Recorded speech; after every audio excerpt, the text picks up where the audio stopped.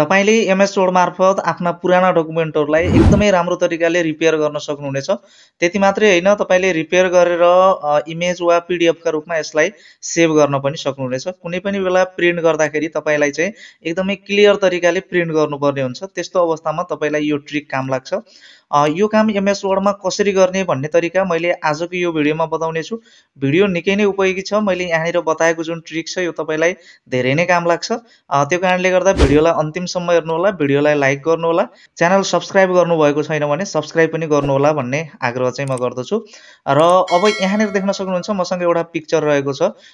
यो पिक्चर चाहिँ यहाँनिर एकदमै मैलो छ, एकदमै पुरानो जस्तो देखिएको छ। मैले एउटा यो मोबाइलबाट खिचेको हुँ। जुन एउटा भित्तामा राखिएको शिलालेख थियो, शिलालेखलाई चाहिँ मैले यहाँनिर यसरी खिचेको हुँ। यो चाहिँ एकदमै पुरानो छ, मैलो तरिकाले यहाँनिर आइरहेको छ। उदाहरणको लागि म यो चाहिँ एकदमै क्लियर गरेर देखाउने छु। यो मलाई प्रिन्ट गर्नु परेको छ। त्यसको लागि तपाईले चाहिँ एमएस वर्डलाई ओपन गर्नुहोला। ओपन गरिसकेपछि अब तपाईले चाहिँ त्यो पिक्चरलाई यहाँनिर इन्सर्ट गर्नुपर्ने हुन्छ। इन्सर्ट गर्नको लागि तपाई इन्सर्ट नामको जुन ट्याब छ यो ट्याबमा चाहिँ तपाई जानुहोला।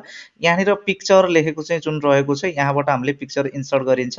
पिक्चरमा चाहिँ तपाई क्लिक गर्नुहोला र यहाँनिर तपाईको कम्प्युटरमा कहाँनिर रहेको छ त्यो पिक्चर चाहिँ तपाईले सिलेक्ट गर्नुहोला। मेरो पिक्चर चाहिँ यहाँनिर रहेको छ। यसलाई म सिलेक्ट गरेको छु। मैले यहाँबाट इन्सर्ट गरेँ भने त्यो पिक्चर चाहिँ यहाँनिर यसरी इन्सर्ट भएको छ। यहाँनिर देख्न सक्नुहुनेछ त्यो पिक्चर चाहिँ यहाँनिर आएको छ। अत्यन्तै धमिलो रहेको छ, मैलो रहेको छ। पिक्चर चाहिँ यहाँनिर यसरी आएको छ। अब सबैभन्दा पहिला तपाईले चाहिँ के गर्नुपर्ने हुन्छ भन्दा तपाईलाई नचाहिँदा जति पनि पार्टहरु छन्, तपाईको त्यो नचाहिँदा पार्टहरुलाई चाहिँ तपाईले क्रप गरिदिनु भयो भने एकदमै राम्रो हुन्छ। यहाँनिर देख्न सक्नुहुन्छ वरिपरिको जुन यो रातो भाग बोर्डर जस्तो यहाँनिर आइरहेको छ। यो बोर्डरको भाग मलाई चाहिएको छैन। यसले चाहिँ अलिकति डिस्टर्ब गरिरहेको पनि छ। त्यो कारणले गर्दा मलाई क्लियर गराएर प्रिन्ट गर्नु छ सिर्फ। त्यो कारणले गर्दा मैले यो यतापट्टिको नचाहिँदो भाग जुन छ यो नचाहिँदो भागलाई चाहिँ क्रप गरिदिन्छु। क्रप गर्नको लागि तपाईले पिक्चर ल्याउँदा बित्तिकै यहाँनिर फर्म्याट नामको एउटा चाहिँ ट्याब आउँछ। तपाईले बाहिरपट्टि कर्सर राख्नुभयो भने चाहिँ फर्म्याट नामको ट्याब आउँदैन, यहाँनिर गायब भयो। तपाईले पिक्चरलाई क्लिक गरिरहेको बेलामा चाहिँ माथिपट्टि देख्न सक्नुहुन्छ यहाँनिर फर्म्याट नामको चाहिँ एउटा ट्याब आएको छ। यसैको यतापट्टि जानुभयो भने यहाँनिर क्रप नामको चाहिँ यहाँनिर टुल रहेको छ। यो क्रपमा तपाईले क्लिक गर्दा बित्तिकै यो पिक्चरको चारैतिर यस्तो खालको चाहिँ यहाँनिर देख्न सक्नुहुन्छ अप्सनहरु आएका छन्। तपाईले जति चीजलाई चाहिँ जति भागलाई चाहिँ तपाईले फाल्न चाहनुहुन्छ पिक्चरबाट त्यो भाग चाहिँ तपाईले सिलेक्ट गर्नुपर्ने हुन्छ। जस्तो म यहाँनिर समातेर यसरी ड्र्याग गर्दिए भने देख्न सक्नुहुन्छ यहाँनिरसम्म यो सिलेक्ट भएको छ। त्यस्तै गरेर यतापट्टिको लागि पनि यहाँनिर एउटा अप्सन रहेको छ। यसलाई पनि तपाईले यसरी ड्र्याग गरेर यतासम्म ल्याउनु भयो भने देख्न सक्नुहुन्छ यहाँनिर यसरी यो फाल्नुपर्ने जुन भाग छ यो भाग चाहिँ यहाँनिर सिलेक्ट भइरहेको छ। तलबाट पनि तपाईले यस्तै तरिकाले यसरी यहाँसम्म जति फाल्न चाहनुहुन्छ त्यति चाहिँ यसरी सिलेक्ट गर्न सक्नुहुनेछ। अब यतापट्टि पनि यहाँनिर एउटा अप्सन रहेको छ। यसलाई पनि तपाईले थोरै यसरी सर्काइदिनु भयो भने यहाँनिर चाहिँ यसरी आउँछ। यसरी ड्र्याग गरेर मिल्दो तरिकाले तपाईले यहाँनिर मिलाउन सक्नुहुन्छ। तपाईको जति फाल्नु पर्ने छ त्यति भाग मात्रै तपाईले सिलेक्ट गर्नुहोला। चारैतिर मैले जुन फाल्नुपर्ने भाग थियो त्यो भाग चाहिँ मैले यहाँनिर सिलेक्ट गरिसकेको छु। राम्रो तरिकाले सिलेक्ट गर्नुहोला। सिलेक्ट गरिसकेपछि फेरि म यहाँनिर क्रप लेखेको जुन छ क्रपमा मैले चाहिँ यहाँनिर फेरि क्लिक गरिदिएँ भने देख्न सक्नुहुन्छ जुन सिलेक्ट भइरहेको भाग थियो त्यो सिलेक्ट भइरहेको भाग चाहिँ यसरी यहाँनिरबाट गइसकेको छ। अब तपाईले यसलाई जुम गराउन पनि सक्नुहुन्छ, जुम गर्न सक्नुहुन्छ। त्यसको लागि यहाँनिर जुन यो कुनामा एउटा अप्सन छ यो अप्सनमा तपाईले कर्सर लानुभयो भने यहाँनिर कर्सर बदलिन्छ। त्यही बेलामा तपाईले समातेर चाहिँ यसरी ड्र्याग गर्नुभयो भने यतातिर लतार्नु भयो भने देख्न सक्नुहुन्छ यो चाहिँ जुम भएको छ। तपाईले आवश्यक मात्रामा पेज भरि गराउन पनि सक्नुहुन्छ। तपाईलाई जे जस्तो चाहिएको छ त्यही तरिकाले तपाईले चाहिँ यहाँनिर यसरी चाहिँ राख्न सक्नुहुनेछ।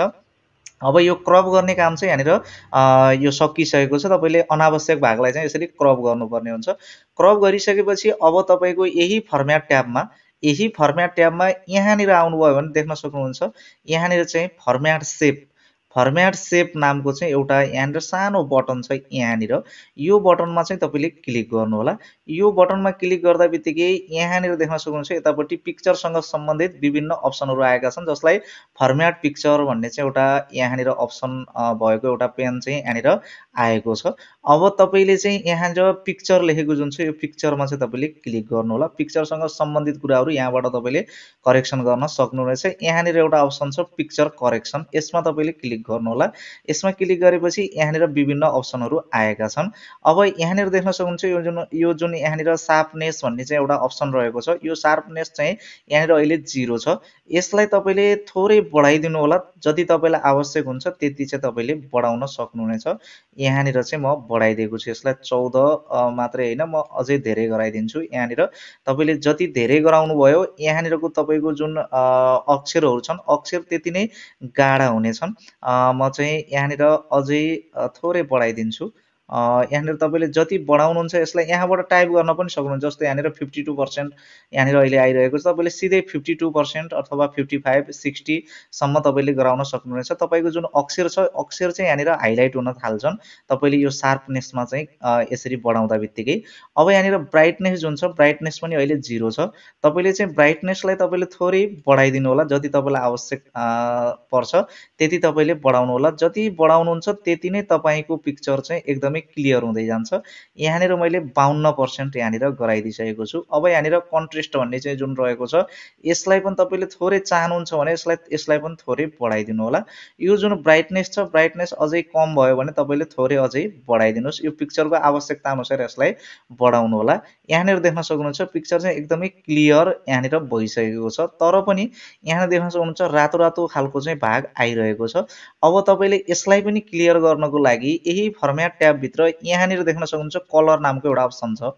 कलर नामको अप्सनमा तपाईँ क्लिक गर्नुभयो भने यहाँनिर तपाईँको जुन पिक्चर छ त्यो पिक्चरलाई कुन कलर दिने भन्ने कुरा यहाँबाट तपाईँले एप्लाई गर्न सक्नुहुनेछ। अब यहाँनिर तपाईँले जुन कलर चुज गर्नुहुन्छ त्यस्तै खालको कलर चाहिँ तपाईँको जुन पिक्चर छ पिक्चरमा चाहिँ एप्लाई हुन्छ। यहाँनिर देख्न सक्नुहुन्छ मैले यस्तो कलर जुन कलर पनि तपाईँले एप्लाई गर्न चाहिँ सक्नुहुनेछ। तपाईँले आवश्यकता अनुसार गर्न सक्नुहुन्छ, तर मलाई चाहिँ यहाँनिर ब्ल्याक एन्ड व्हाइट चाहिएको छ। त्यो कारणले गर्दा यहाँनिर देख्न सक्नुहुन्छ ब्ल्याक एन्ड व्हाइट 50% भन्ने चाहिँ जुन यो रहेको छ यसलाई मैले क्लिक गरेर यसलाई चुज गरेँ भने अब यहाँनिर देख्न सक्नुहुन्छ जति पनि अलिअलि भएको जुन रातो रातो भाग थियो त्यो भाग पनि यहाँबाट हटिसकेको छ। यो एकदमै क्लियर यहाँनिर भइसकेको छ। म यतातिर फर्म्याट पिक्चरलाई म यहाँबाट क्लोज गरिदिन्छु। अब यहाँ देख्न सक्नुहुन्छ एकदमै क्लियर यो भइसकेको छ, तर पनि तपाईँको पिक्चरमा कहिलेकाहीँ के हुनसक्छ भन्दाखेरि जस्तो यहाँनिर देख्न सक्नुहुन्छ अलिकति कालो भाग यहाँनिर माथिपट्टि रहेको छ। तपाईँको पिक्चरमा कहिलेकाहीँ यहाँ छेउतिर कता कतै चाहिँ बिचतिर जस्तो यहाँ पनि थोरै कालो भाग रहेको छ। यस्तो कालो भागहरू चाहिँ यहाँनिर रहेको हुनसक्छ बिचमा। यस्तो कालो भागहरू रह्यो भने त्यो कालो भागलाई तपाईँले छोप्न सक्नुहुनेछ, त्यसलाई पनि हटाउन सक्नुहुन्छ। हटाउनको लागि तपाईँ यहाँनिर इन्सर्ट नामको ट्याबमा जानु होला। इन्सर्ट नामको ट्याबमा गइसकेपछि यहाँनिर सेप्स लेखेको चाहिँ एउटा अप्सन तपाईँले देख्न सक्नुहुन्छ। यसमा तपाईँले क्लिक गर्नुहोस्। तपाईँले यहाँबाट चाहिँ रेक्ट्याङ्गल जुन रहेको छ यस्तो खालको सेप चाहिँ तपाईँले यहाँबाट चुज गर्नु होला। मैले यहाँनिर सेप चुज गरेको छु। अब मैले यहाँनिर यसरी ड्र गर्छु, यसरी यहाँ ड्र गर्छु, किनकि मलाई यो जुन कालो भाग छ यो कालो भाग चाहिँ माथिपट्टिको कालो भाग चाहिँ मलाई छोप्नु छ।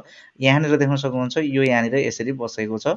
अब तपाईँ सेप फिलमा जानु, सेप फिलमा गएर यहाँनिर सेतो कलर चाहिँ तपाईँले फिल गर्नुहोस्। अब सेप आउटलाइनमा जानु, यहाँबाट तपाईँले नो आउटलाइन गरिदिनुहोस्। अब देख्न सक्नुहुन्छ जुन कालो भाग अघि त्यहाँ थियो त्यो तपाईँको त्यहाँनिरबाट हामीले यसबाट छोपेका छौँ। जस्तो यहाँनिर देख्न सक्नुहुन्छ यहाँनिर कालो भाग थियो, यो कालो भाग भएको ठाउँमा मैले के गरिदिएँ यो एउटा सेप ल्याएर चाहिँ यहाँनिर यसरी राखिदिएँ। यो चाहिँ थाहा पत्तो पाइँदैन। अब त्यस्तै गरेर तपाईँलाई अरू कुनै छोप्न छ भने यसैलाई कपी गर्नुहोस्। यसैलाई कपी गरेर तपाईँले कहाँनिर के कुरा छोप्न छ त्यहीँनिर गएर कुनै एउटाको नाम छोप्न छ भने अथवा केही कुराहरू छोप्न छ भने त्यो पनि तपाईँले यहाँबाट पिक्चरबाट हटाउन चाहिँ सक्नुहुनेछ। जस्तो यहाँनिर कुनै नामहरू चाहिँ छोप्न पर्यो भने तपाईँले यसरी चाहिँ यसरी गरिदिनु भयो भने यहाँनिरबाट देख्न सक्नुहुन्छ यो कलरले ठ्याक्कै चाहिँ यहाँबाट यसरी छोपिएको छ। यहाँबाट तलको छोप्न पर्यो भने तपाईँले यसरी छोप्न पनि सक्नुहुनेछ। छोप्दाखेरि चाहिँ यदि आवश्यक पर्यो भने तपाईँले जहाँ जुनसुकै ठाउँमा तपाईँको कालो भएको ठाउँमा यस्तै तरिकाले तपाईँले राखेर चाहिँ छोप्न सक्नुहुनेछ यसलाई। र यहाँनिर देख्न सक्नुहुन्छ एकदमै राम्रो भइरहेको छ। योभन्दा माथिपट्टि तपाईँलाई केही कुराहरू लेख्न पर्यो भने तपाईँले टेक्स्ट बक्स ल्याएर लेख्न पनि सक्नुहुनेछ। तपाईँ चाहिँ यहाँनिर इन्सर्ट ट्याबमा जानुहोस्, यहाँनिर टेक्स्ट बक्स चाहिँ एउटा रहेको छ, टेक्स्ट बक्समा तपाईँले क्लिक गर्नुहोस्। यहाँबाट तपाईँले चाहिँ टेक्स्ट बक्स लिन सक्नुहुन्छ। टेक्स्ट बक्स लिएर तपाईँले यसरी यहाँबाट यसरी ड्र गर्न सक्नुहुनेछ र यसलाई चाहिँ तपाईँले यहाँ गएर जस्तो अब तपाईँले यसलाई सेभ गर्न पनि सक्नुहुन्छ। सेभ गर्नको लागि तपाईँ फाइलमा जानुहोस्, फाइलमा गएर यहाँनिर एक्सपोर्ट लेखेको छ, एक्सपोर्टमा तपाईँ जानुहोस्। यहाँनिर क्रिएट पिडिएफ भन्ने चाहिँ यहाँनिर हुन्छ। तपाईँले पिडिएफमा सेभ गर्न चाहनुहुन्छ भने पिडिएफमा चाहिँ तपाईँले सेभ गर्नु। यहाँनिर पिडिएफमा तपाईँले मैले क्लिक गरेको छु। अब यहाँनिर म डेस्कटप चुज गर्छु। देख्न सक्नुहुनेछ एकदमै राम्रो तरिकाले चाहिँ यो पिडिएफमा सेभ भइसकेको छ। तपाईँले पनि यस्तै तरिकाले आफ्नो डकुमेन्टहरूलाई चाहिँ एकदमै राम्रो तरिकाले रिपेयर गर्न सक्नुहुनेछ। तपाईँलाई आजको यो भिडियो कस्तो लाग्यो कृपया सुझाव सल्लाह र प्रतिक्रिया दिन नभुल्नुहोला, तर कमेन्ट अवश्य पनि गर्नुहोला। भिडियोलाई लाइक गर्नुहोला, च्यानल सब्सक्राइब गर्नुभएको छैन भने त्यो पनि गरिदिनुहोला। कम्प्युटर सिकाइ सम्बन्धी सयौं भिडियोका लागि यो च्यानल हेर्दै गर्नुहोला।